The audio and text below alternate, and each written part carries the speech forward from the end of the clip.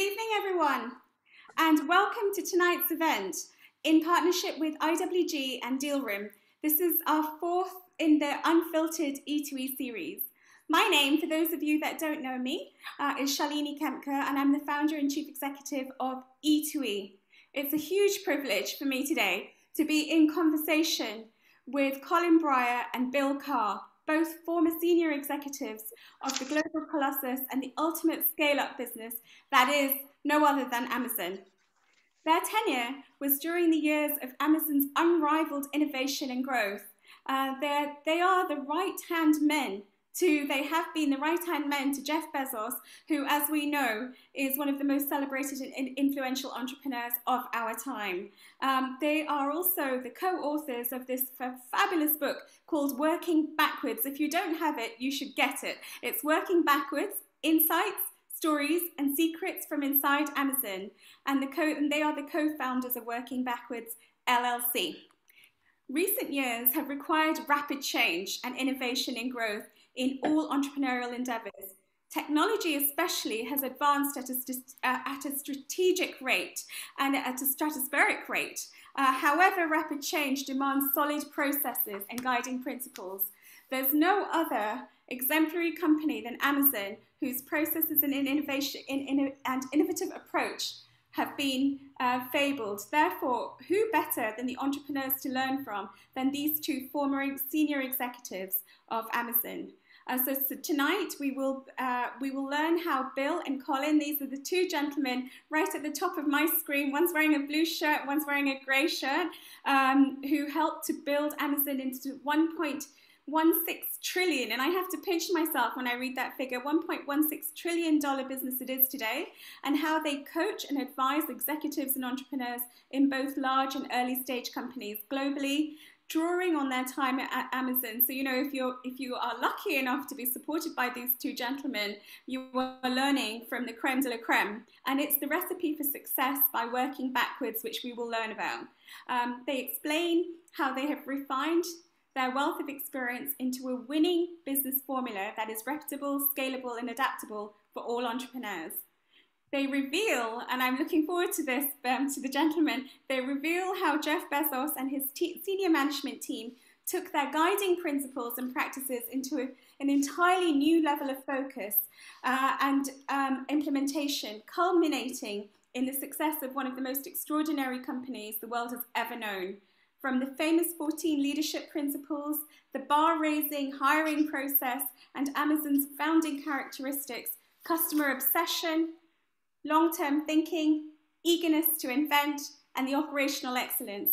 Many people doubted Amazon's radical approach, but for more than 2 decades now, Amazon has achieved all their founding characteristics and more. The road to being an Amazonian starts here. So if anyone is inspired to be an Amazonian like me, please listen carefully to tonight. So if you're an entrepreneur, building, scaling, or selling a business, we hope that you'll find tonight's event informative, interactive, and that you'll be in touch with us to assist you further. So before I take you through this evening's format and our premium membership, I'd also like to run through some of the housekeeping, and I'd like to request that you keep your cameras, please keep your cameras on, but please turn your mics off until we get to the Q&A. And when we get to the Q&A, we want it to be as interactive as possible. So in the Q&A, please use the chat function, and then we'll ask you to put your mic on and chat to us through the Zoom function. So on the bottom hand right, you will see the chat function, and you'll also have the raising hands button, so please use that one. So please do have a look. It depends on what version of Zoom you're on. So now, without further ado, I'd like to take you through the format, and I'd also like to introduce you to Steve Medencia. Steve is the gentleman, I don't know where he is right now. Can you see him? Yes, he's on the right of my screen. And I have to thank Steve. He is the amazing founder of Fantastic. I'll introduce him carefully later on, but I'd like to say thank you to him, because without him, I wouldn't have met Bill or Colin. And it's because of him that we are doing this event. So Steve, I want to say a huge thank you, and I'll introduce you formally when you come on in a second. So, my pleasure. Is that okay, Steve? Perfect. Perfect. Okay. So without further ado, I just wanted to talk you through the format of the evening. So next up will be Richard Morris. I think for many of you who've been on our events before, Richard Morris is the Chief Executive of IWG Group. IWG is the world's largest workspace company. They have about 3,300 offices around the world, but he'll talk you through that, and they are our partner for today, along with Dealroom. So if you're looking for the best data and private markets data, Dealroom is the company to speak to. And Douglas Traffalet, who's the Chief Commercial Officer, he will be talking to us about some of the global trends and intelligence for startups in the UK. So right now, I'd like to just hand over, if I may, to Richard. Can we see Richard? Is Richard on? If he is not, I will ask Doug. No, I am on. Can you hear me? Perfect. Can you hear me? You can hear me. Can you see me? Okay, I can see you now, Richard. Thank you very much. So I'd like to hand over to Richard. Richard, thank you very much for your support and partnership with E2E, and everyone's keen to hear from you as to our partnership. So I'll hand over to you, Richard. Thank you. Thank you, Shalini. Good evening, ladies and gentlemen. Hope you're all well. I think the first thing to say is at International Workplace Group, we're very proud of our partnership with E2E. It's about 4 or 5 years old now, and you know, we think that what we do, which is providing a network of on-demand workspace, is something that sort of goes hand in hand with the idea of a network, a vibrant and diverse network of entrepreneurs. What I wanted to do is just say a few words about what it is we're trying to do, and sort of how that fits into the world of business and the world of work. And then I'll talk a little bit also about some of the unique offers that we provide to E2E members.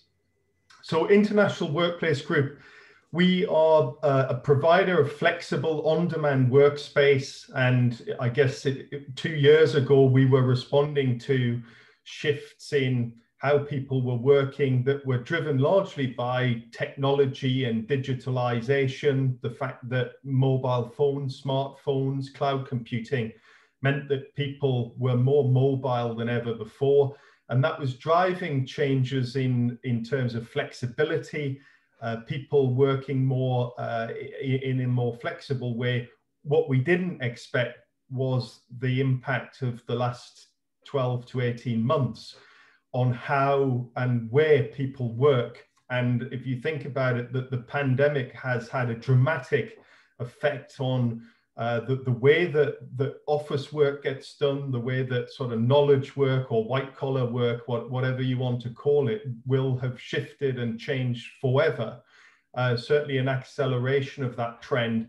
So what are we doing to respond to that? Well, quite simply, in the future, people will work from anywhere. And one of the trends that we see is people will work nearer to where they live. Certainly, there'll still be a role for company head offices and people gathering for certain types of activity to be creative and spontaneous. But the idea of everybody herding into big offices in large cities like London, we think is something that is unlikely to return in the way that we all got used to before the pandemic. We're building out a global network of on-demand workplaces at the moment, almost 3,500 locations in 120 countries across 1,300 cities, all the way from Hawaii to Nepal, Australia, Canada, Alaska, Russia, almost every part of the world where there's demand for workspace, our network now touches. And the idea is that it's convenient, it's easy to access, and you can use a smartphone to pay as you go, simply book a desk in a location or a meeting room or an office for however long you need it, where you need it. And you know, we're responding really to that shift in how we think work will get done in the future. In the UK, we have 400 locations in around 95 towns and cities. When you're driving on the motorway network, on average, you're never more than 20 minutes away from one of our locations. And we operate under a number of different brands, different formats in our UK network, including Base Point, Clubhouse, Spaces, Regis, HQ, and Central Working, all coming together to create a multi-format network. All can be accessed on a smartphone. If you download the Regis app, you can find a very simple way to locate a place from which to work, and away you go. And we do that under a number of different sort of membership products and services. With regard to our partnership with E2E, we're very proud to offer E2E members, first of all, for the next 6 months, free access to all of our business lounges in our network. You know, we want to really encourage people to get back into the groove. Working from professional workspace in high quality locations is something that people really benefit from, as well as working from home. So free access to our lounge network for the next 6 months. Also, we're offering 10% discount for any meeting room or conference room or training room bookings across our network. And then finally, all E2E members can access a private office product or virtual office product with 3 months free, as long as the minimum term commitment is 6 months or longer. So that's potentially up to a 50% discount. Great way to introduce you to our network and to our products and services. So thank you for listening. And also thank you to Shalini and the team for the opportunity to partner with E2E. And I'll hand back now to you, Shalini. Thank you very much, Richard. Really appreciate it. Well, through the partnership, we've become 24,000 members. And what I'd like to say, it's really nice to see, I'm seeing Truett Tate today. So I have to give him credit, because without his support, I wouldn't have ended up in a company called LDC, Lloyd's TSB Development Capital, and I wouldn't have started this in 2011. He's in New Jersey. So we have from New Jersey to Colin and Jim and Bill, who are in Seattle, to Thashara, who's on my advisory board in Boston. And then we have people on the chat talking about Leeds, Richard, and also Geneva. So you have people from around the world. So we would say with IWG, we would like to expand the partnership to international, and we're working closely with Vilidiana Abu, who's the global head of partnerships there. So Richard, our challenge is to take this international now. Is that okay with you? Of course, yes, of course. I think we've got Durham as well on the list. I'm from Durham, nearly or close to Durham originally, so good to see people from that part of the world. Great, and we have Thashara from Boston. Does anybody else quickly want to shout out where they might be? I've heard Geneva. You're welcome to unmute and just tell us really quickly. I know we have my mum's here and she's in Burton-on-Trent. So we'll see who else, anybody else want to quickly say? Aberdeen. Berlin. Berlin. Switzerland. Mumbai. Switzerland. Oxfordshire. Oxfordshire. Bristol. Bristol. Okay, so we've got a flavour. It's a lot from the UK. Edinburgh, I've got on the line here. So all international as well as national. So hopefully we will build the partnership with IWG. So I won't take up any more time now. I'd just like to introduce a good friend of mine. His name is Douglas Traffilet. He's the Chief Commercial Officer and of Dealroom, who is our partner. If you need data, we believe this is one of the best companies. It is the best company in the UK. I know PitchBook is available from Seattle. Dealroom is doing very well in terms of competition with PitchBook. Douglas, over to you to share some of your insights. Thank you, Doug.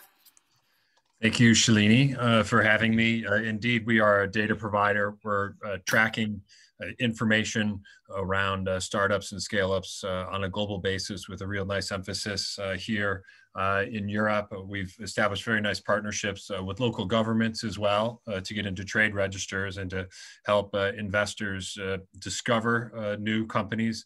And rather than simply being a lookup tool, we're trying to find the next promising companies in our database and make them available to investors and professional service advisors and other business development organizations.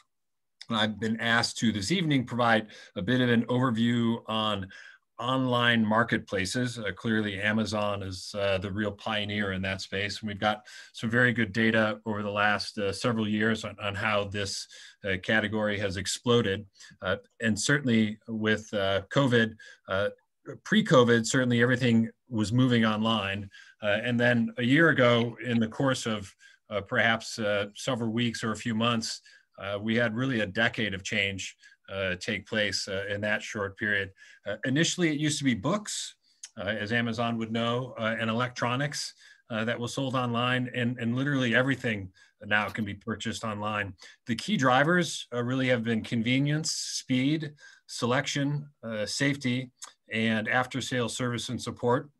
And traditionally, online retail has been made up of e-commerce, but we also have online marketplaces, on-demand services, direct-to-consumer, and other models. And the share of retail is really understated. And the online journey is really a part of every buyer. And online transactions really have become a default for most people. Even when it comes to finding a spouse, I saw a study out of Stanford that 40% of US couples now meet online, which is quite interesting. And I've got a slide deck. Perhaps you guys could share that. Is that right? Or do you want me to do it? Yes, I'll share it. Thank you. Now we can get into some of the hard numbers here to give a perspective on the magnitude of online marketplaces.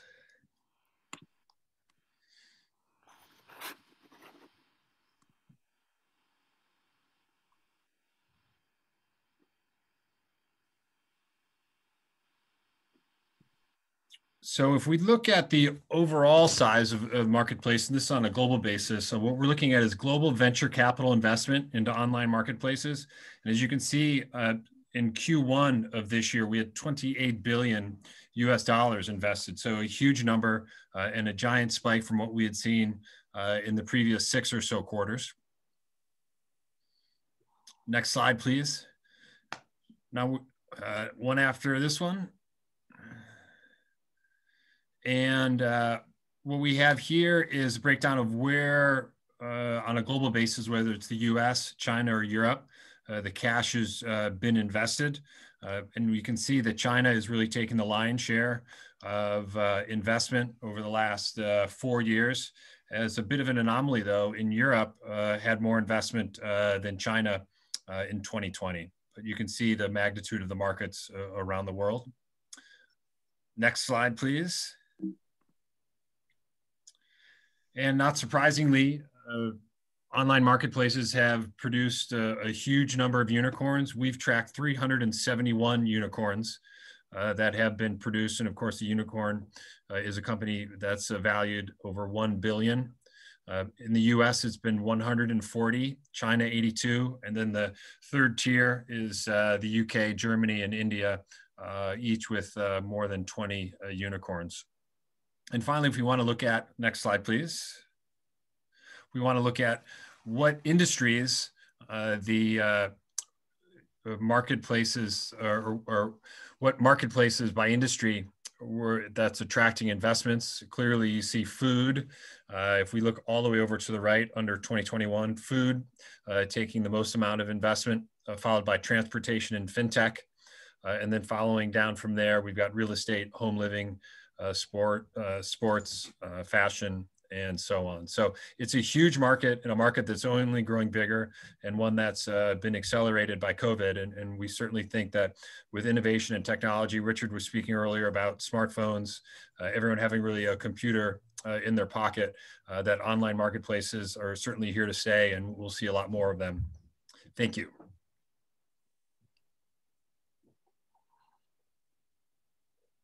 Thank you very much. Thanks very much. Doug, really, really appreciate you sharing that data. So if people want access to this sort of information, if you drop any of my team or I a line, we'll connect you to Deal Room. Their fees are not expensive, and some of the research we can do on your behalf. So as members of premium members, one of the privileges is that we give you access to Deal Room. And I didn't say earlier, in terms of our membership is complimentary, and we have a premium membership, which is at £25 a month. So if you take a look at our website, you will see some of the benefits, but it's around £24,000 of benefits. And sometimes you can even get access to people like Kanya King. So Kanya is on the line. She founded the Mobo organization. So I would say, when people ask me, what is different about E2E? I think the thing that makes us is the quality of the people within the community. We have the creme de la creme entrepreneurs who work with us, who support, who send the lift down. And one of our missions is to turn knowledge into wisdom. And this is what Bill and Colin are really pushing through their coaching.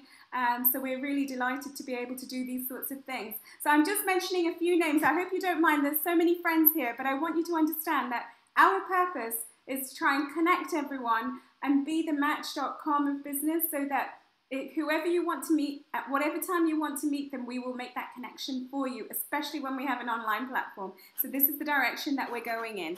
So, ladies and gentlemen, now without further ado, I'm going to introduce Steve Medencia, Colin Bryar, and Bill Carr. So Steve, as I was saying earlier, I wanted to tell you that he's going to be co-hosting the discussion with me, and it was through Steve that I was originally introduced to the concept of the book, Working Backwards, and eventually meeting Colin and Bill this way.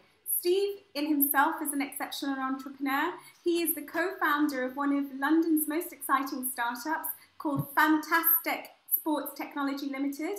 When I first met Steve, which was prior to the pandemic, over a glass of wine, he was very keen to demonstrate his new product, a sports consumer product, to me, which was in beta mode, which is called Fantastic Swap. Swap, for those of you that don't know it, in this context is a blockchain NFT, and I will get him to explain to you what the NFT is. Digital trading app for the sports sector. The younger guys around E2E's office tell me it's like Panini or Topps meeting Red Bull. So I will get him to explain that to you. Swap has supercharged the pandemic-battered sports fans sector by delivering increased engagement and interaction for the international fans. Swap is now being used in over 185 countries worldwide. Needless to say, I was hugely impressed by Steve's demo of the Swap product, despite having little knowledge of NFT's digital collectible sector. I was even more impressed when Swap became the #1 UK downloaded freemium sports app. So congratulations, Steve, on that, pushing Man United to 2nd position and Sky Bet to 3rd. So I hope that makes more sense to you than me. But if I'm honest, Steve's product didn't really just click for me until the past few months, when NFTs have become much more of the norm and digital collectibles have been taking over as a supersonic rocket type of instrument. So NFTs literally are almost everywhere in the news currently, and I will let Steve explain that.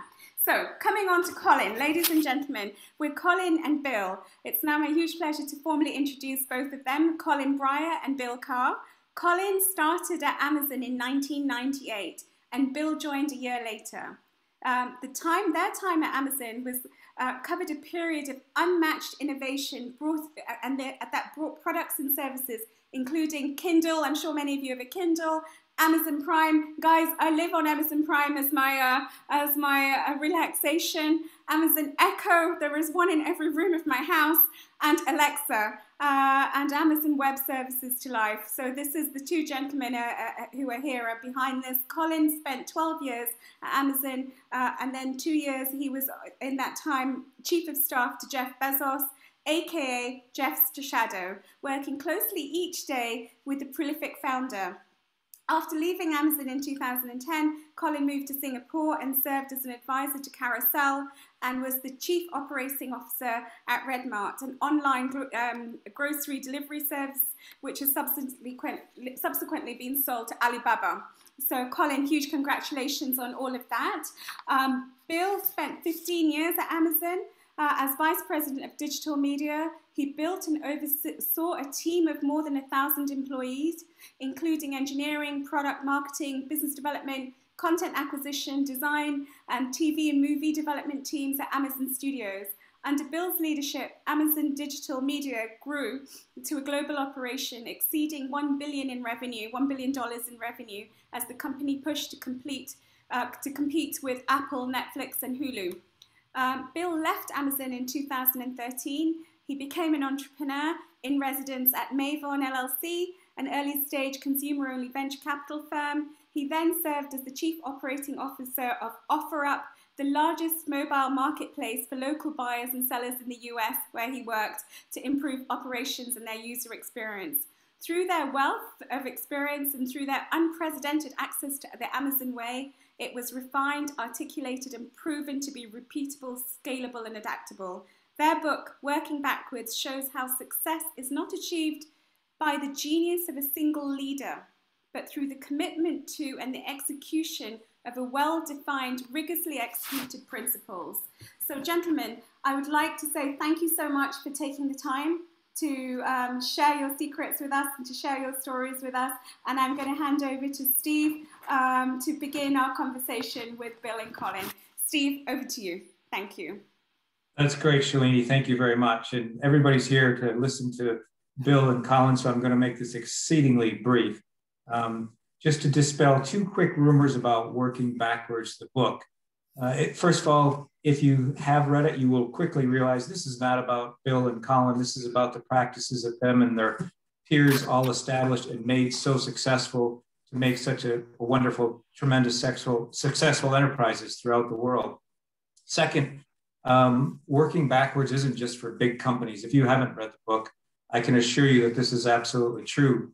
How did I become an evangelist of Working Backwards? I read Bill and Colin's book. It was right at the start of the NFT uprise. I felt that our company needed more clarity, more defining of our objectives. We ultimately had more success because we followed a lot of the practices that Bill and Colin had established and created within the book. So it really, truly is probably one of the best investments you can make if you haven't made it already, to help give your enterprise, regardless of the size, that clarity that it needs, that kind of focus that it requires. And so, when you're in a roller coaster of a startup, if you can make that kind of investment, that's easy. Go for it straight away. That'd be my strongest recommendation tonight. But I really want to now turn it over to Bill and to Colin so they can give an overview of the insights, stories, and all of those secrets from inside Amazon. So Bill and Colin, over to you for the E2E exchange audience. Thank you very much. Thanks very much. Bill, would you like to kick off? Yes, thank you so much, Shalini and Steve. Let me go ahead and share my screen here so that you all can see my slides. Whoops, that's not what I want to show you.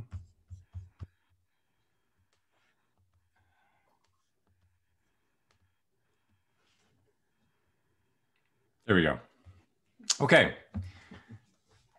Good evening. Thank you, Shalini and Steve, for giving Colin and I this opportunity. So I won't reintroduce myself, given the generous introduction that I've already received. So let me just jump right in. So I was an entrepreneur in residence at a venture capital firm named Mavron back in 2017. And I was at an offsite for the company along with the portfolio CEOs, as well as one quite prominent Fortune 50 CEO who will go unnamed for the sake of this conversation. But in a breakout session with about 30 portfolio CEOs and this well-known CEO, the topic of Amazon came up. And the well-known CEO said, Amazon, I don't understand. How does Amazon do it? How have they been able to be so successful in such diverse businesses as cloud computing, digital media, devices, e-commerce, logistics? We're still trying to get our core business right. And I was really struck by this statement and this question. And I was struck for a number of reasons. Number one, I was struck because this CEO has been quite successful over time. And I relayed this conversation to Colin a few days later, and we realized a few things when we talked about it. Number one, we realized that this question comes up all the time, whether it's a prominent CEO or it's in the press or early stage people, leaders or people at the beginning of their career. They always are trying to figure out, how do I understand Amazon's singular success? The second thing we realized is there really is no authoritative or accurate source of information to answer this question. Then we also realized that based on our specific experience, Colin and I were in the right places at the right time, where we were in the room and in the process when the company developed many of its biggest and most successful products, as well as what we're going to share with you, the processes that they developed to actually enable them to do so. And the final thing we realized is that if we did develop, if we did share this information. It sounds like someone needs to go on mute, please. Yeah, thank you. Could someone please go on mute? Everyone, please go on mute. Thank you. So we also realized that companies of all shapes and sizes would benefit by understanding what Amazon developed and why it's helped to make them so successful. So we endeavored to write this book, Working Backwards. And really the goal of the book was to help the next generation of business leaders to be able to be more successful and look around the corners and get over the hurdles that Amazon had to get over. All right. So, first of all, thanks for having us, and we'll get through our material and then really want to open it up to Q&A to give folks a chance to answer questions. And so here's a smattering of Amazon's very large and diverse product portfolio. And, sounds like, Shalini, you're a big customer of or user of a lot of these already, and as are a lot of people in the audience. And they're very different businesses. But what we're going to focus on today is, what is the one thing that all of these businesses have in common? And it's that they were built with this new way of operating and organizing a business. And it's called the invention machine. And this was a term that was coined by Jeff Bezos when he had to encapsulate, really, to answer the question, how does Amazon do it, or how does Amazon work? And so that's really what this book is about, is to talk about the invention machine and then how you can use some of these principles and processes in your own organization. So you can think of the invention machine as a set of guiding principles, the Amazon leadership principles, and then also 5 processes that every organization does, no matter how big or small you are. You have to hire, you have to organize and communicate, develop new products, and then how do you measure things? And the good news is, Steve mentioned, is that these principles and processes can be applied across a wide number of industries, and also small organizations of 5 people all the way up to, Amazon uses these, and the last count, they have about 1.3 million employees. So has a wonderful fractal quality that works for small and large organizations alike. And so let's just dive in, and we're going to touch on each of these, and then we'll open it up to Q&A. So the first thing that I want to talk about are the Amazon leadership principles. And we're not going to go into all 14 of them, but I wanted to mention a couple of notable things about the Amazon leadership principles. First of all, they're 14, which is more so than most companies have. They can go under the name of core values, leadership principles, what have you, but they're all really the same thing. And so you can think of what Amazon's leadership principles are. They're really, it's an actionable framework for how you can make decisions when you don't have all the information you need, you're moving fast, and the senior executives aren't in the room. That's really why the leadership principles were created. And then there's a saying at Amazon called, good intentions don't work, mechanisms do. So while you can read and understand these leadership principles, you also need reinforcing mechanisms or processes to make sure that these leadership principles are followed day in and day out. And so another unique thing that Amazon has done, and the reason why they can have 14 instead of just 5, 3 or 4 or 5 leadership principles, is Amazon has really stitched and woven each of these principles into the major building blocks or processes of the company. And you'll see some of these leadership principles shine as we go into more detail on some of these processes.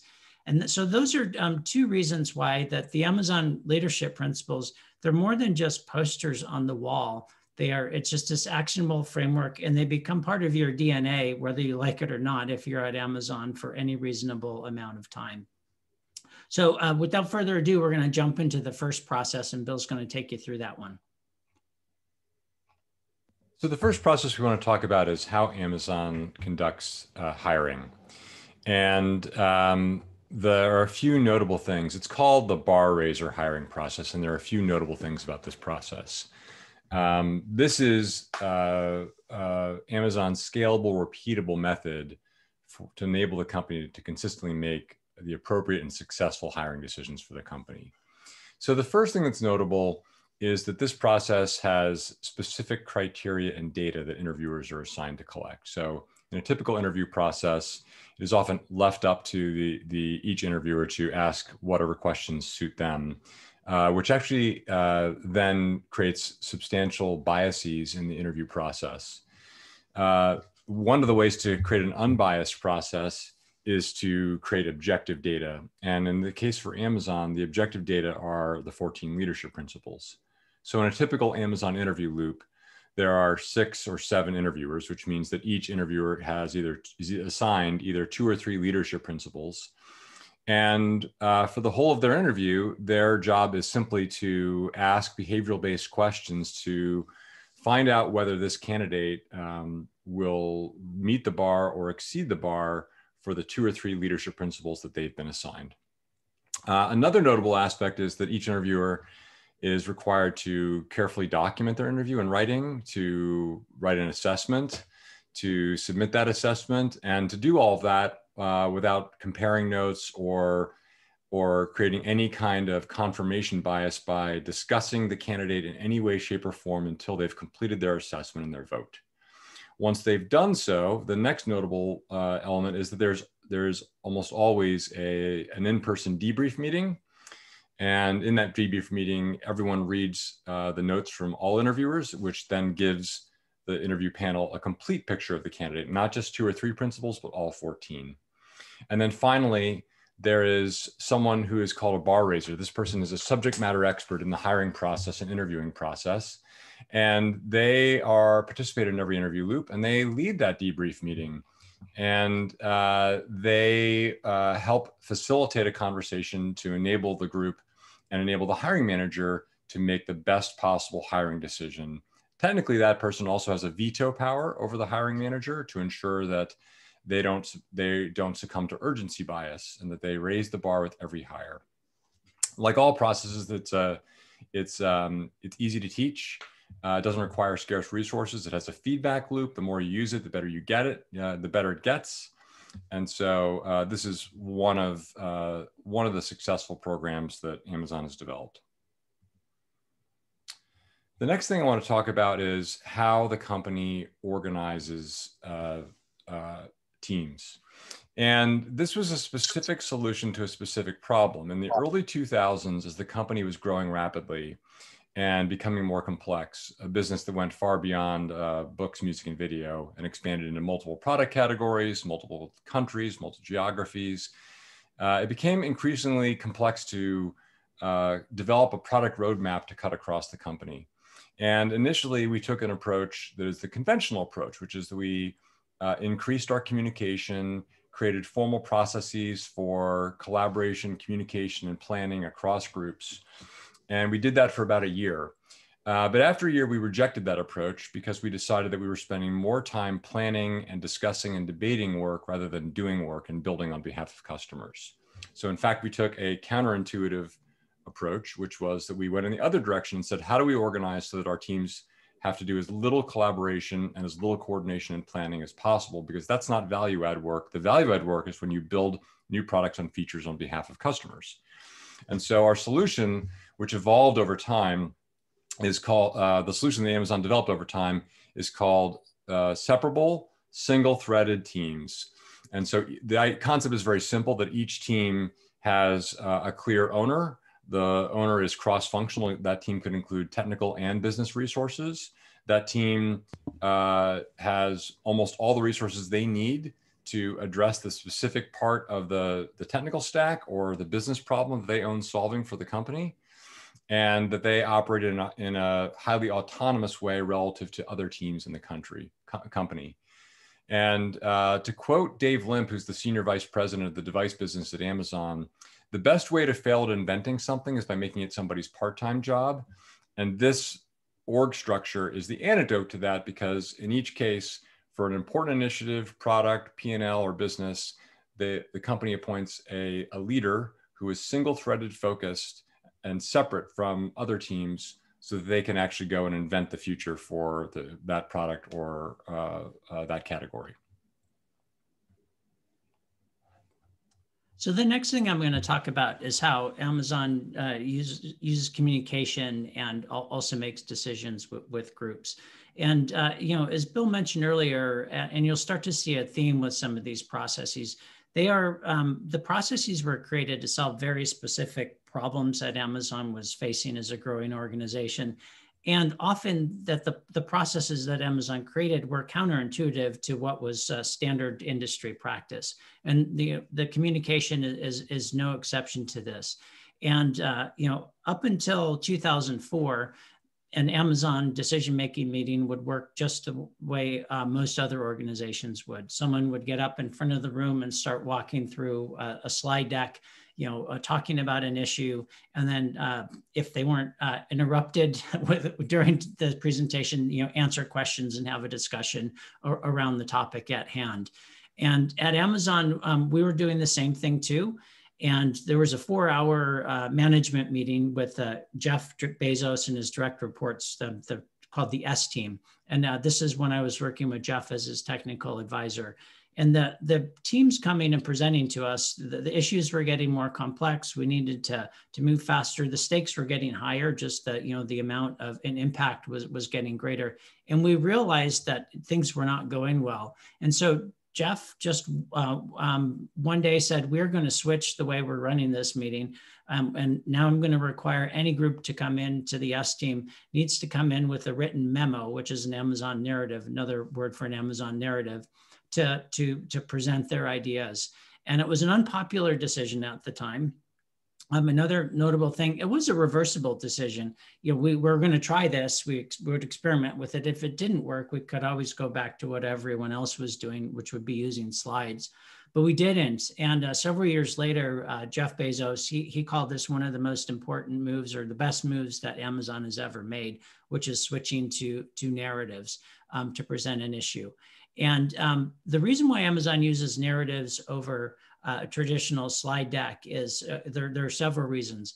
One is it really forces the writer or the writing team, because it's often more than one person who authors these 6-page memos, to really synthesize their thought process, put it in paper, and have this story arc before they can go and present it to the rest of the audience. And so that just makes it a much richer and well thought through idea before they get up in front of the audience.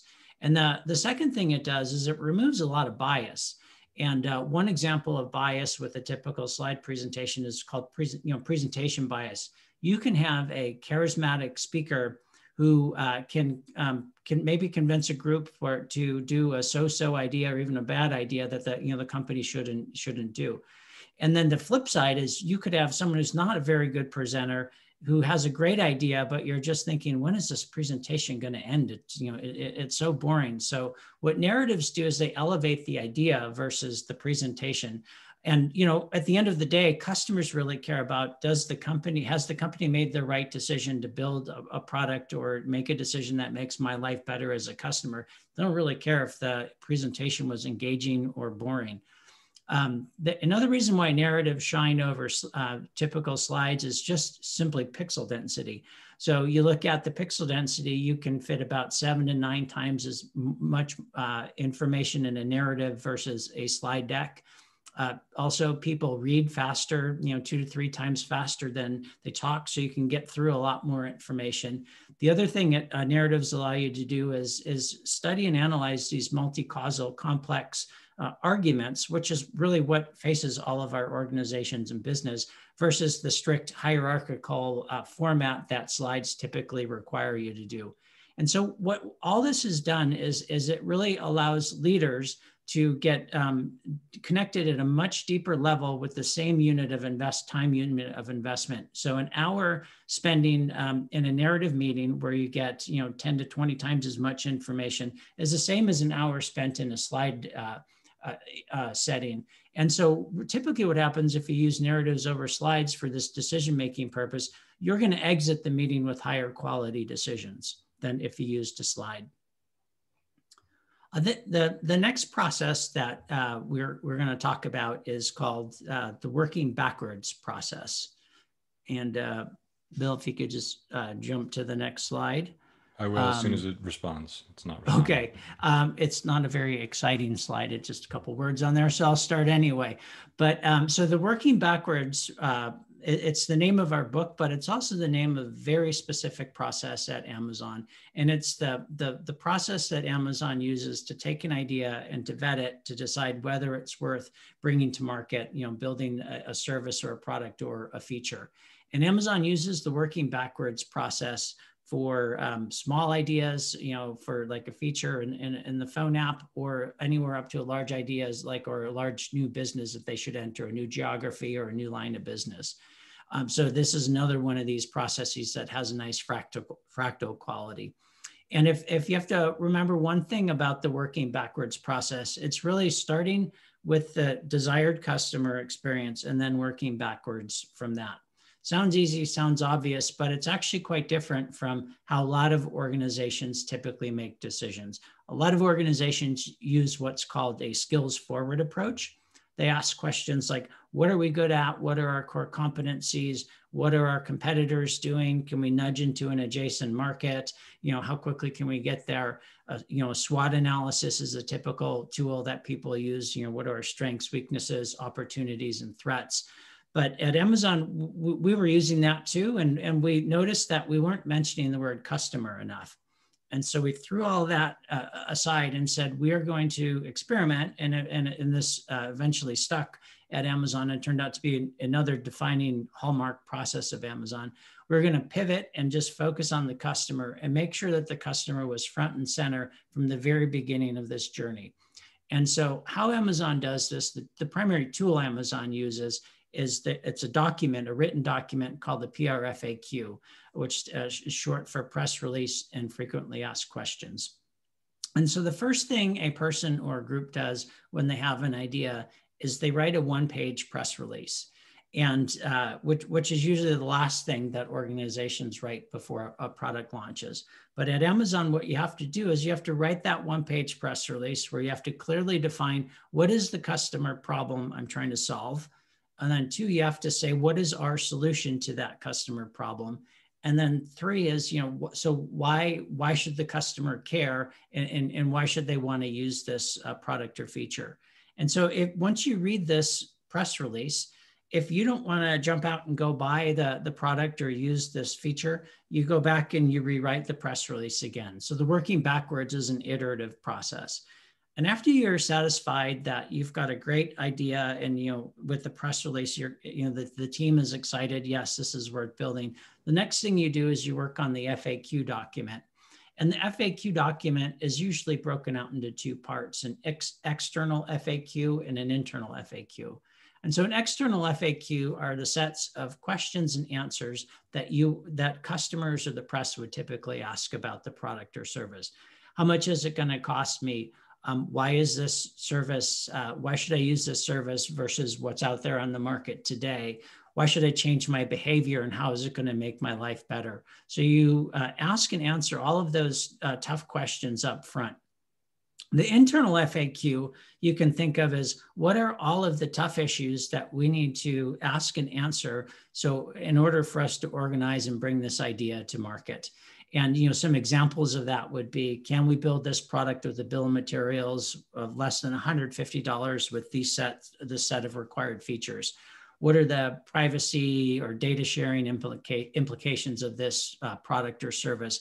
How are we going to bring it to market? Through what type of sales channel are we going to do that? Are there any skills that we need to acquire or develop internally in order to bring this product to market? And this is another iterative process. You write your PRFAQ document, And then if you're missing a key question or you haven't quite gotten it right, you go back and you iterate until you're satisfied, you know what you're getting into, you know what the tough problems that you need to solve moving forward are. And only then will that project get greenlit at Amazon. And so that's really all of what the working backwards process is about, is really to ensure you have a crisp customer problem and you know how to solve it before you allocate resources to that.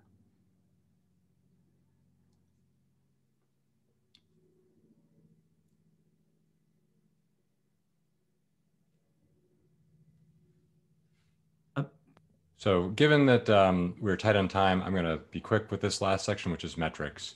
So Amazon focuses on input metrics, not output metrics. And many people who join the company are very surprised by the lack of time that are spent debating and discussing output metrics like revenue, free cash flow, gross margin. And instead, the company obsesses over controllable customer-facing inputs. So what is a controllable customer-facing input? So a simple example is the retail business. Doesn't matter whether it's offline or online. Those controllable metrics for the business are, what's the selection? So in your store, what items are you offering? Number two, what's the price of those offerings and how does that price compare to competition? And what are the details of the customer experience? How convenient is it to access this store? Is there convenient parking? Is it easy to find the items that I want in the store? Is checkout quick? In the case of online, how quick does it take from the time that I click to it's delivered at my doorstep? And so Amazon figured out long ago that if you actually spend your time peeling back the layers of the onion of the different inputs and creating a series of incredibly detailed metrics that funnel up into each one of them, and by driving initiatives relentlessly to improve those input metrics, that this will over time actually yield the right outputs and will also keep you focused on the customer. And one of the mechanisms the company uses to do this is called S-team goals. So each year, the S-team is the leadership team reporting to Jeff Bezos, and that team identifies from the annual operating plan several hundred goals that they will focus on for the year. For example, a decade ago in 2010, they had 452 detailed S-team goals. And of those goals, believe it or not, the words revenue, free cash flow were only mentioned a total of 4 times. And words like net income, gross profit, gross margin, operating profit were not mentioned at all. So 360 of those 452 goals would have a direct impact on the customer experience. So Amazon figured out that by focusing on their inputs rather than their outputs, this is the way they actually achieve long-term success for customers and financial success. And tip of the hat to Jim Collins. This is the way that Amazon visualized their inputs over time. And if you haven't read Good to Great, it is the second best business book ever written. So I strongly recommend that you go out and buy that for those that couldn't detect my tongue in cheek there. Hopefully you did. The best one is obviously yours, right? Yes. So to wrap up, these 5 scalable, repeatable processes combined with the leadership principles, these things comprise the Amazon invention machine. And we hope you enjoyed our talk today. If you want any more information, you can visit our website. And we look forward to jumping into the Q&A portion. Bill, Colin, thank you very much. I think we got thousands of pounds of insight there, or maybe hundreds of thousands of pounds of insight in a very short period of time. So thank you very much. I'm going to hand over to Steve. I think Steve's going to kick off with the first question. What I wanted to say is, everybody, please do use the raise your hands to ask questions, and then please go live with your questions. We want to make it interactive. But Steve, over to you. And we're going to do a poll in just a couple of minutes as well. It's a very short poll. And I'll hand over to Steve for the first question.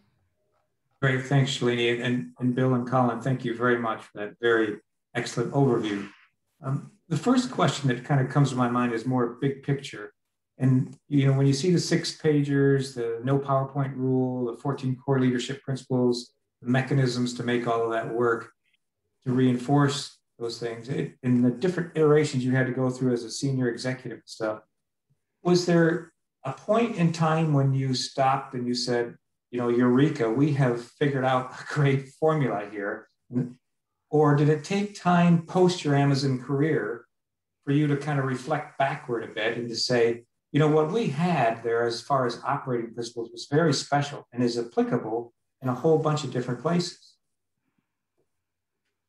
Yeah, I'll jump in with that one. I mean, I would say that there are very few eureka moments. And actually going back to that prior slide with Jim Collins and the flywheel, the whole principle that actually is described in that book is that great companies are not built with like singular moments or eureka moments. They're built by continuous and constant effort to focus on key input metrics and slowly but surely spin the flywheel faster and faster. So progress at Amazon never felt like this. It always just felt like a steady up into the right process. That said, I can say that by the later years of my tenure and based on all the time I spent interacting with external companies, I was certainly aware that we had processes and practices that were incredibly distinctive from other companies. And I was also painfully aware of this in my last years as I brought in senior executives to join my organization. And for them, the process of changing from a mode and methods that were successful for them over multiple decades to methods that were in many cases counterintuitive or completely counter to the way that they worked at other companies required quite a transition.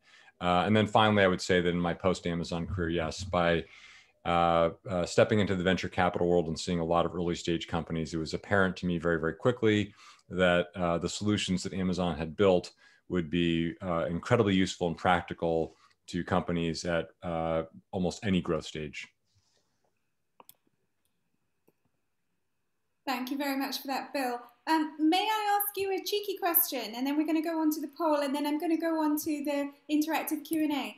How did Jeff feel about you kind of sharing your sort of the secrets of Amazon or the insights in your learning? Did he have a view? Did he mind? Or was he supportive? Well, when we decided to write the book, you know, we obviously thought, well, what is Jeff going to think? It was a little premature to tell him about the idea until we had actually had more idea of what the book would be about. So we actually wrote a PR FAQ document about the book itself. And then we wrote a sample chapter. We put together a sample chapter and then sent an email off to Jeff saying, hey, we're thinking about writing a business book about Amazon. Here's what it's about. Here's a sample chapter. What do you think? Had no idea whether we'd get a cease and desist letter back or anything in between. And he wrote back relatively quickly and said, if it's done right, I'd love to see a book that's out there on this topic. And I can't think of any two people better positioned to do it than the two of you. So the done right, when Jeff says that, he's got incredibly high standards. So that really, you know, upped the game and you know, put the pressure and onus on us to really make sure that we were accurately codified what it is to encapsulate how does Amazon work. So it really motivated us to make sure we got the story right. And you know, Jeff, he was supportive throughout the whole process. You know, it was an endeavor, Bill and our endeavor outside of Amazon, to be clear. But yeah, Jeff knew about it from the very beginning of the project and has been supportive since. Oh, brilliant. Well, that's wonderful to hear. Thank you very much, Colin. I really appreciate that. I'm going to go over to Brad Aspas in a second, but I was wondering, Sophie, if you wouldn't mind to put up the poll quickly. And then, Steve, I think you've got more questions, so we will interject between yourselves and the audience. So the first one is, in a post-pandemic world, which of the following best describes your choice of work location? Just pick one of the four. Then what would you benefit from? And please, if it's none of the above, send me an email to say what you would benefit from. We're trying to evolve E2E on a daily basis and bring out new services, maybe follow the Amazonian strategy one day. Number three, what aspects of E2E's new premium memberships? I mentioned that at £25 a month. Do you find offers that the best value? What would you need most of?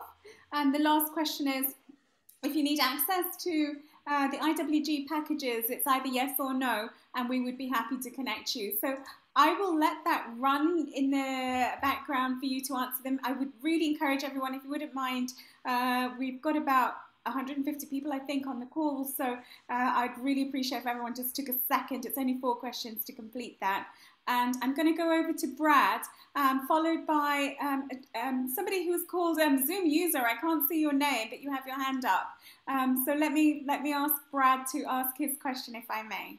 Hi, Colin and Bill. Thanks very much for your presentation. Very, very impressive. Amazon started off in physical media a long time ago when you were both there. They've moved on greatly since then. Do you think they still want to be in physical media in the future? Or do they want to be a retailer, in fact? Or is that just a very low value part of their proposition going forward? Thank you, Brad. Yeah, well, I don't quite understand the second half of your question, which by being in physical media, that does make them a retailer. So I don't quite understand the trade-off choice you're asking there. So the trade-off is that going forward, do they need the sheds that they're building around the world, or will they have seller fulfilled prime take over so they don't need the sheds? Oh. So they'll still be a retailer, but just not doing it themselves. Well, seller fulfilled prime is actually one of the core parts of their business. And if you're not aware of it, the program that they have called Fulfillment by Amazon is actually one of the 5 largest businesses in the company. And in that business, Amazon's marketplace sellers send their inventory into Amazon's fulfillment centers, and Amazon manages that inventory and handles picking, packing, and shipping those items out to customers, which serves a couple of benefits. One is, by doing so, those items are actually eligible to be part of Amazon Prime, meaning they'll be eligible for either 2 or 1 day delivery, depending on the delivery speed offered by the customer, because Amazon can then control the delivery speed. And 2, the sellers get to take advantage of the scale of Amazon's network, where no individual seller could, possibly meet the scale that Amazon has achieved in their fulfillment center network. So Amazon's cost to deliver a package is, to pick, pack, and ship and deliver to a customer is certainly much lower than any individual seller. So, no, being a physical retailer was the starting point for the business. Was core then and is core now. So I do not see any. I can foresee a lot of things, but I can never foresee a day when Amazon is not a retailer of physical goods.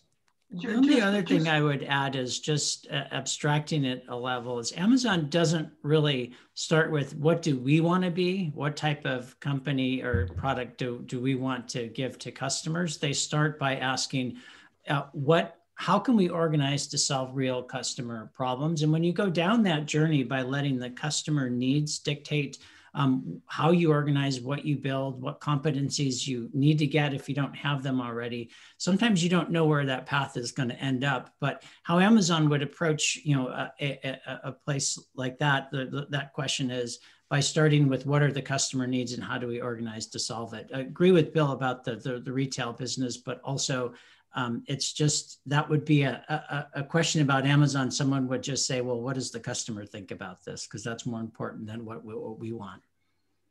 Okay, thank you. Thank you very much, Brad. And what you should know, Colin, about Brad is he's won the Queen's Award for exports. He exports to over 150 countries.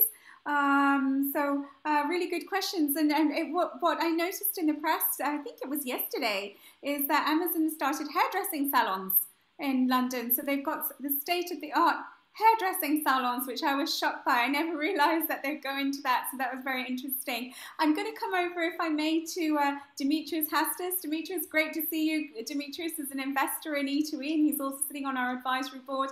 Demetrius, thanks for joining us. Thank you all, and nice to see everybody, and thank you for your excellent presentation, guys. A cheeky question.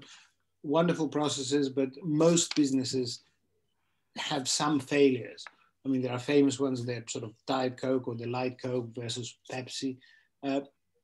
Were there any that you or Amazon experienced? And if so, how were they handled and what did you learn from them? There are a lot of failures, and if you want to be an inventive company, you have to be prepared to fail. Jeff has a quote: "It's not an experiment if you already know it's going to work." So if you're going to do an experiment, some of them have to fail. You know, we talk about the Fire Phone, which is one of Amazon's largest failures to date. These processes aren't designed to churn out a perfect hit every time. They're designed to allow a company to move fast and try to solve real world problems with as high a success rate as possible, because you only need a few big winners like AWS, Kindle, Alexa to pay for a lot of failures.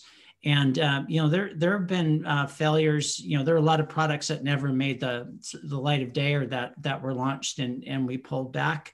There are two types of failures. One is, you know, something like a Fire Phone where you build a product and it goes to market and it just didn't take off. You look at, well, what assumptions did we make that just turned out to be not to be true, and can we avoid that type of mistake in the future? Then there's a different class of failures, but which are execution failures. You know, if part of the website or service goes down, Amazon has a process to handle those failures. And one of the things is a really clinical correction of errors report. And what you do there is you really do a deep dive and ask that, you know, borrow from Toyota, the 5 whys, why this problem happened, what the defect was, and what processes or mechanisms can we put in place to make it happen. And then you shout as loud and as broad about the failure as possible, so other people don't make the same mistake. Making a mistake is okay, but how you handle the failure, I think, is even more important and a determining factor of the success of an organization or company. Thank you.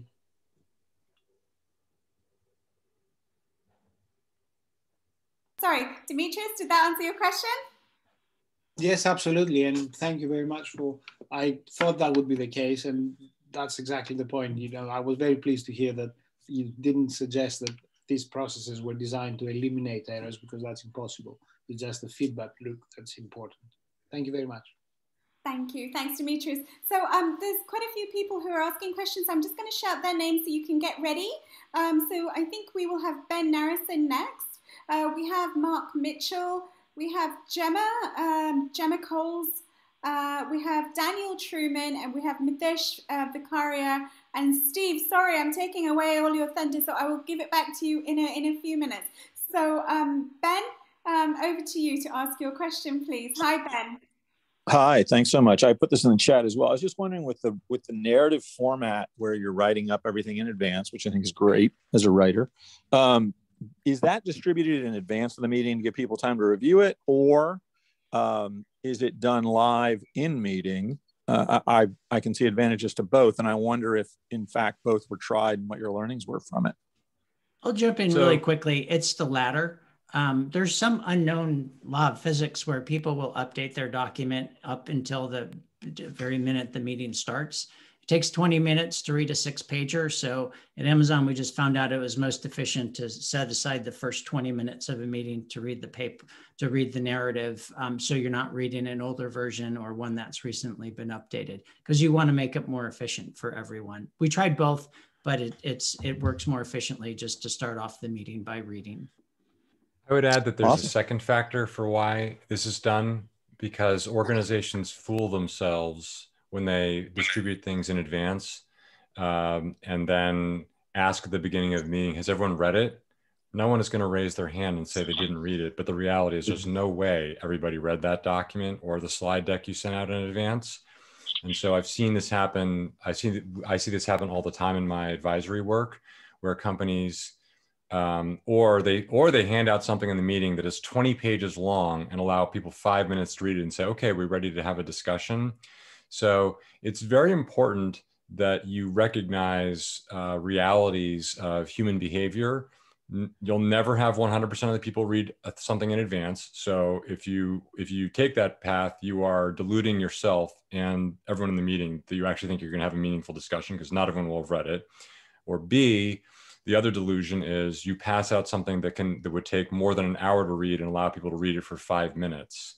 So have a delusion-proof system. Pass out something that requires less than 20 minutes. For a 1-hour meeting, it has to be 6 pages or fewer, so you can read it in 20 minutes or less. For a 30-minute meeting, it has to be 3 pages or fewer. And this way you avoid delusion And everyone will then have the exact same information, and you'll have a high quality discussion for the remaining part of the meeting. So the length of the write-up is gated by the length of the meeting. A 30-minute meeting, you Correct. cannot give them more than 3 pages, and an Correct. hour meeting, you can't give more than 6. And you always carve off that time in the beginning to read. Okay, great. Right. Thank you. Thank you very much, Ben. Ben, great question, and Bill, very concise response, a big learning from my perspective. Thank you very much. I'm going to move over to Mark Mitchell. Mark, great to see you. Would you introduce yourself and ask a question? Yeah, thank you. I'd see Mr. Bezos as a extremely successful man, obviously, and it appears now that he's conciliatory in his operating methods. Is he really that fair with his management team, or would he just be a ruthless operator, or are these systems really in operation? Well, I'm not quite sure I understand the question.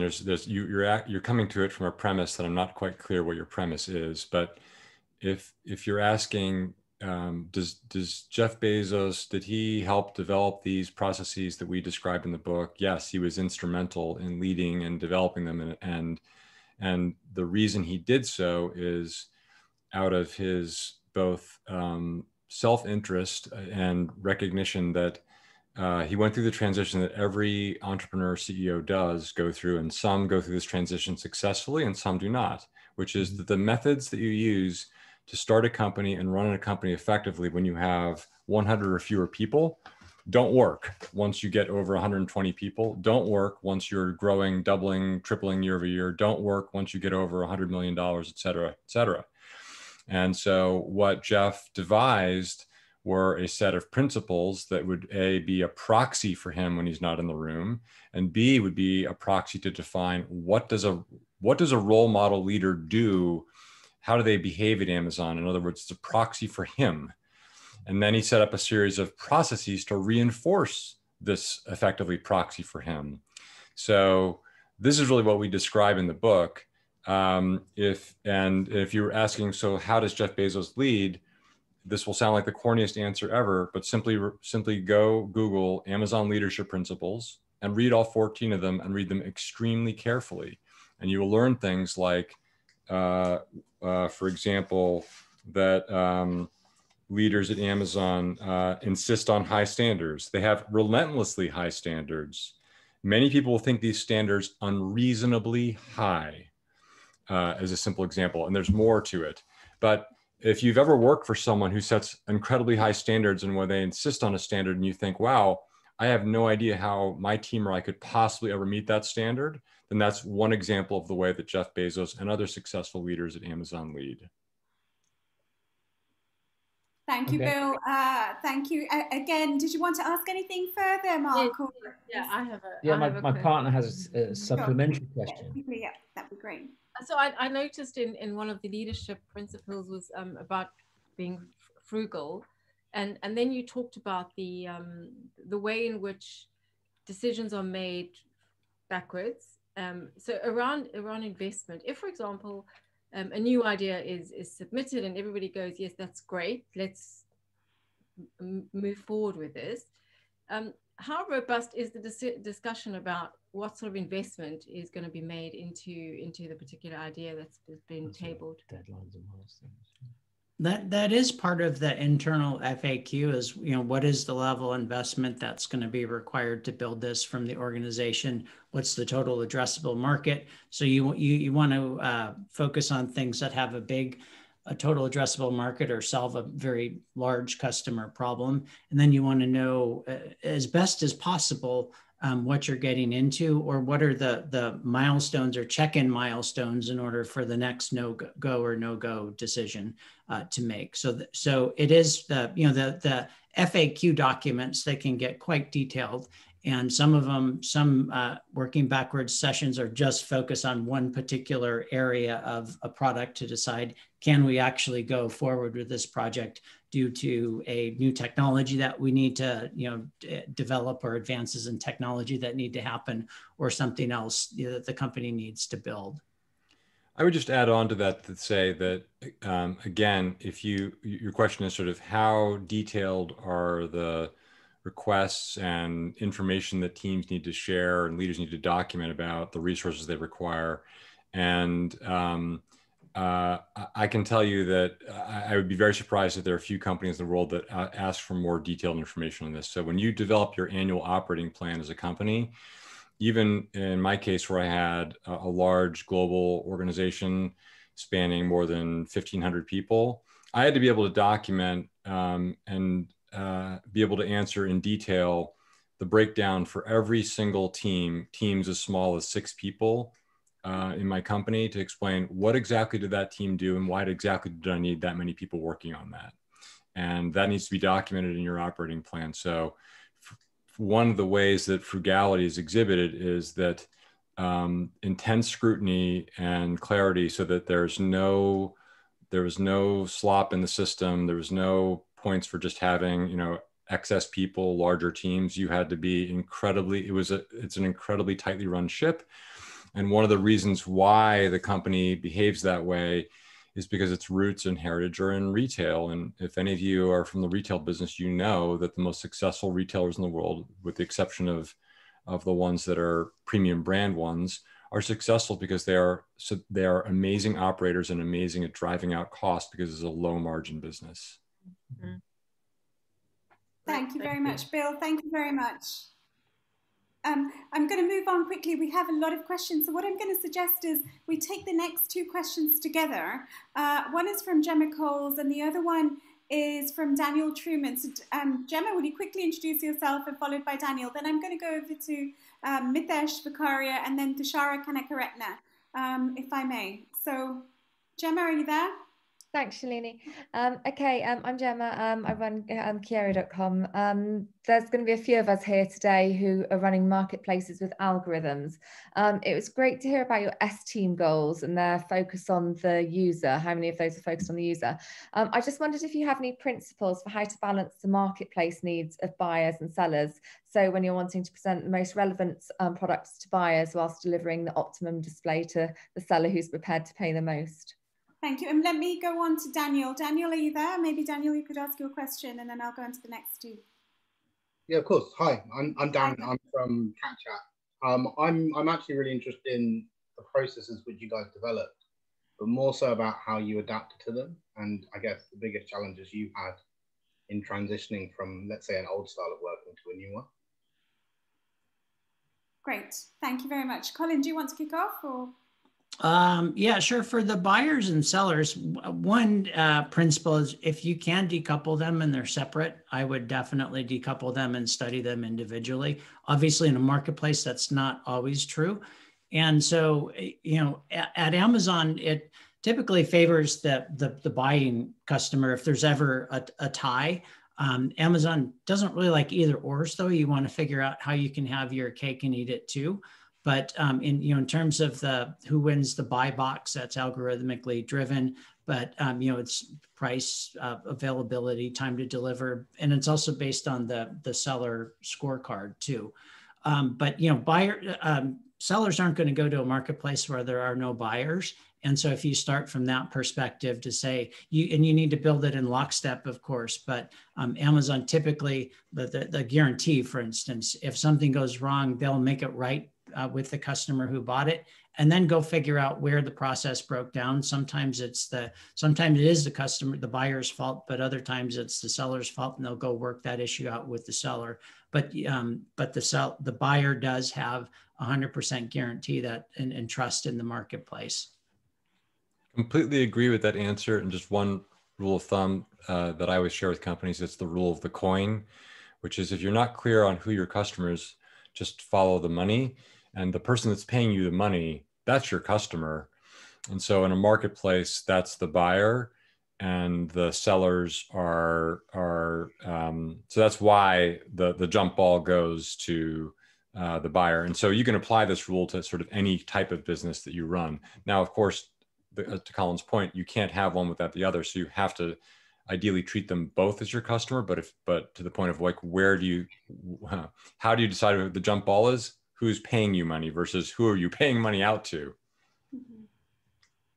That's interesting. So our market, we've got the people who are advertising their products actually pay us, and then we've got people who are buying from them for free. So it's slightly different to that, but we're shifting from one to the other. So that's really helpful. Thanks.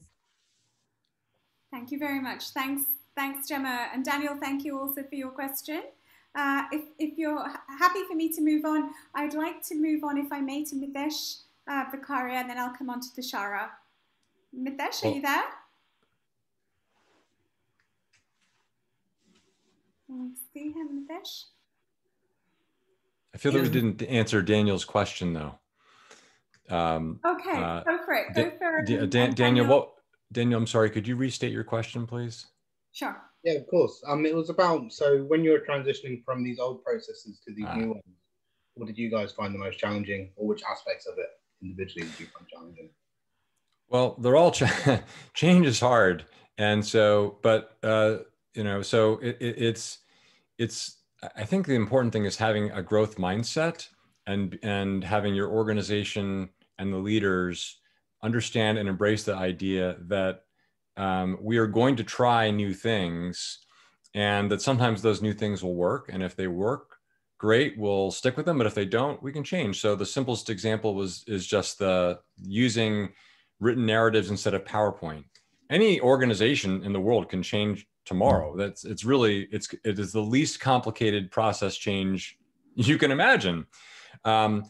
Will your organization be writing great documents tomorrow when you change? No. And guess what? At Amazon, we didn't write great documents either. But if you commit to the change and work on it for several weeks and several months, your team and organization will get better and better and better. And eventually you'll be writing good documents and you'll be able to operate, better. So I would just say that it's just about having that growth mindset that, we're going to change, we're going to try new things, and then understanding that when you change, don't expect the benefits right away. If you start tomorrow on a diet, don't expect, or a marathon training program, the benefits don't arrive in the first 2 weeks. They arrive several months later. So you need to understand and have the right expectations about when the benefits will arrive. Thank you, Bill. Thank you for coming back to me. I appreciate that. Daniel, do you have anything else on that? Otherwise, I'll move over to Mitesh. That's perfect. Yeah. Thank you. Thank you. Thanks, Daniel. Mitesh, and then I'll ask Tushara. Hi, Bill. Hi, Shalini. Hi, Mitesh. Nice to see you. Hello, everyone. My question was basically, could you explain about the one-way versus two-way door decisions that you have? Yeah, so at Amazon, one of the first things you ask is this a one-way or two-way door for a decision? Because you use a different decision-making process. So a two-way door is you go through the door, you look and you realize, is this, did I make the right call? If not, you can just go back and try something else. So for two-way door type decisions, speed is more important and course correcting is more important than getting it right up front. So you want to try things and move fast without all the information that you necessarily you wish you had more, but speed is more important. So you favor going forward early. A one-way door is you walk through that door, you can't turn around and go back, or it's very expensive to do so. So where you put a fulfillment center, for instance, it's an expensive decision because you're signing long-term leases, you're in labor agreements, you're working with governments, where the next airport in London should be, or like where the next runway should be. That is a hard decision to go back on once you make that call. And so I think that what Amazon does pretty well up front is they ask, is it a one-way or two-way door decision? Because a lot of companies just use the one-way door decision-making framework to make two-way door type decisions. And that just puts a lot of extra analysis that you don't necessarily need, because some things you just have to try, and it may fail, but you have to try. And if it works, you double down on it. If it doesn't, you pivot or move on, or just try something different. I would just agree with everything Colin said. I would just add one thing, which is that there are, Colin was pointing out, there are examples where people focus too much on being too deliberate, but there are examples when people are actually, we see this a lot in the startup community and tech community, an opposite example where people treat software development engineering decisions using agile and sprint methodology, and think of that as one-way door decisions. Two-way door decisions. And I would argue that, in fact, while of course in many ways they are reversible, I would argue that they really are one-way door, because no different than if you're going to launch a new fulfillment center. You're in a tech company, in most cases, the most valuable and scarce resource you have is your software development engineering. And if you just deploy them without great thought about what is the most effective way to deploy your engineering team, then I think that you're misusing your resources. We actually wrote an article about this. I'm posting it into the chat now if anyone wants to read it. Thank you for answering that question. Thank you. Mitesh, can I just say, a great question. I didn't know about the one-way and two-way door, so I'm going to read that article if I may, Bill.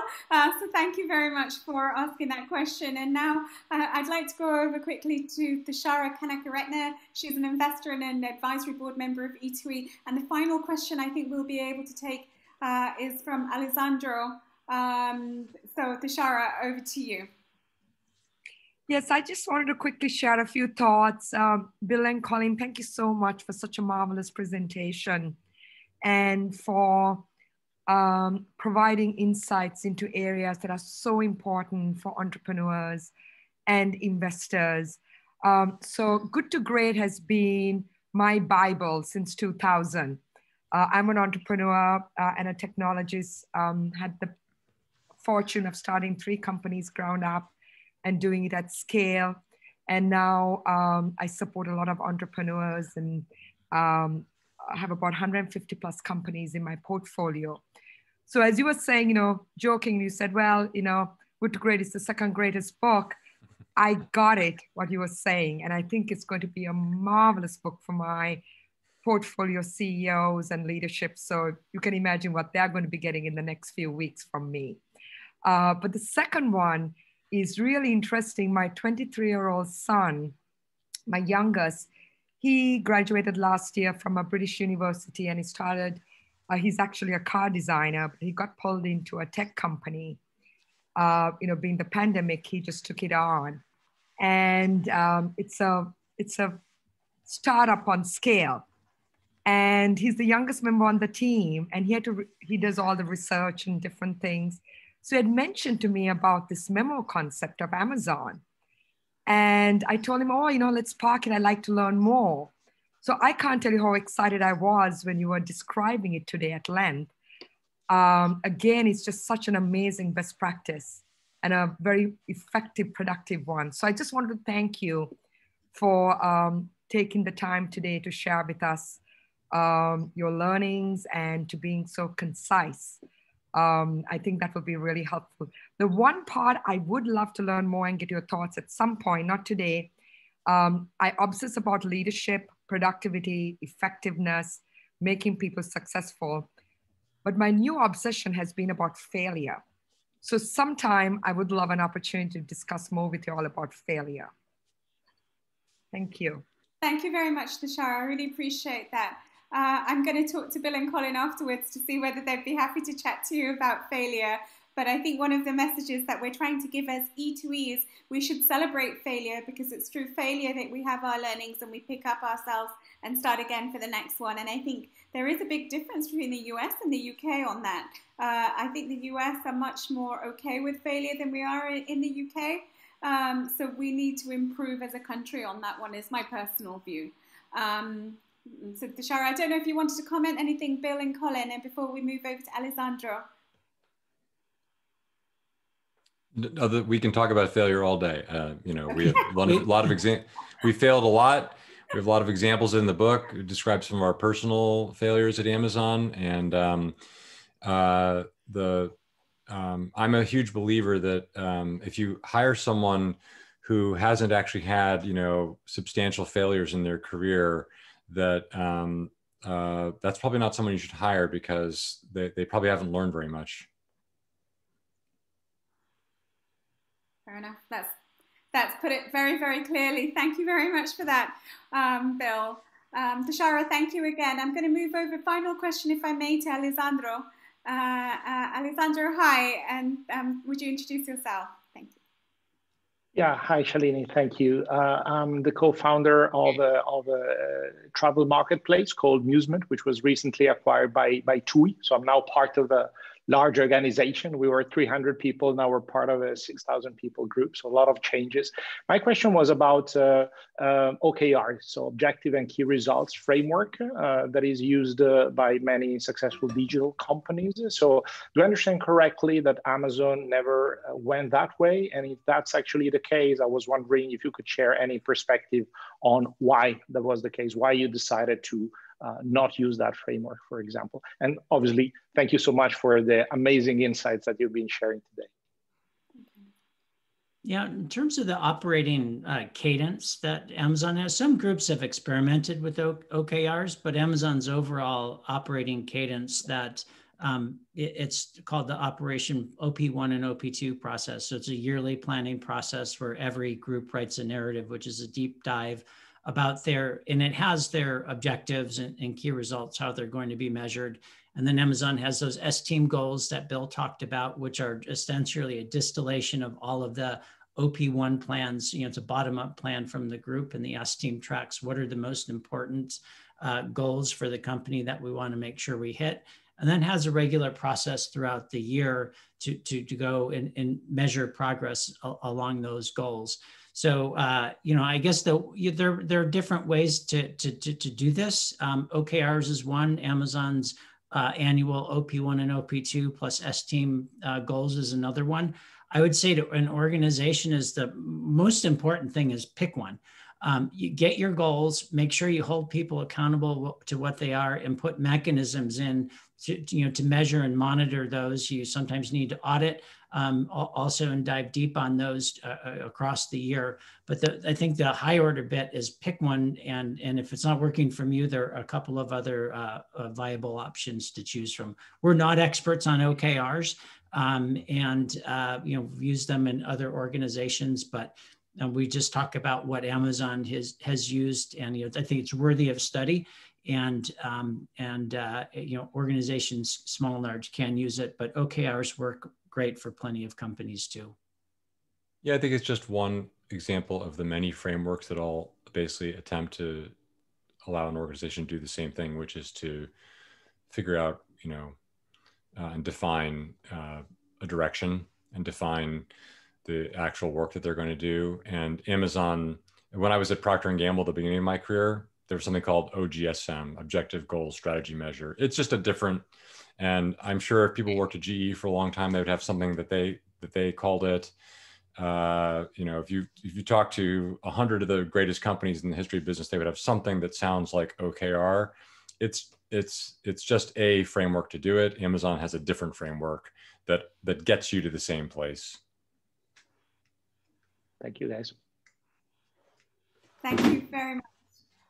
For me, I have learned so many things today. I can see from the chat function people want to know more, but we're running out of time right now. So I'm going to hand over to Steve just to do a short closing, and then I will do my vote of thanks. And then I think what I'm encouraging is everybody with more questions to send them across to me. But if the answers are in working backwards, I think you have to get the book if you haven't got it already. But Bill and Colin, you'll see in the chat function, people are saying we're buying the book. So it's been very, very valuable. And I feel this has been, we run roughly 45, 50 events a year online at the moment.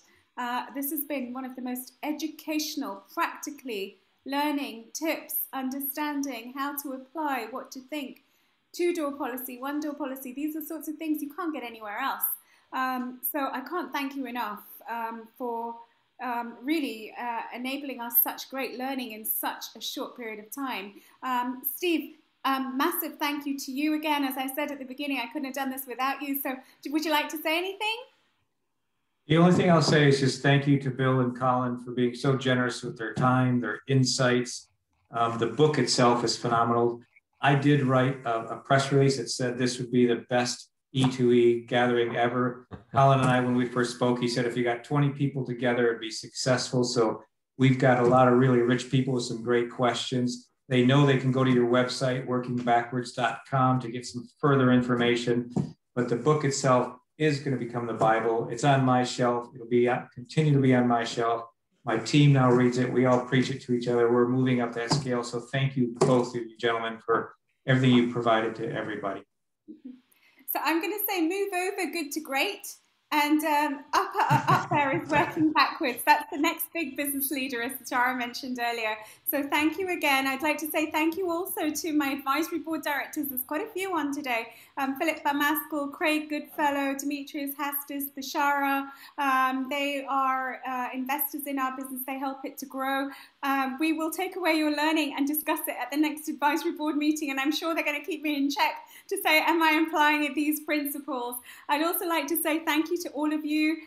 Please keep an eye on our website. We've got roughly, I think, 3-4 events in June, 3 events in July, at least 2 in May. So just keep a eye on the website. If you're not a premium member, please become one. It's £300 a year, very well spent, and you're helping the UK economy through supporting us. And please keep in touch with us. So thank you again to everyone. And finally, I'd like to say it's always great to have my mum on. She is my inspiration. So Mummy, thank you. Thanks, everyone. Speak to you soon. Okay. See you.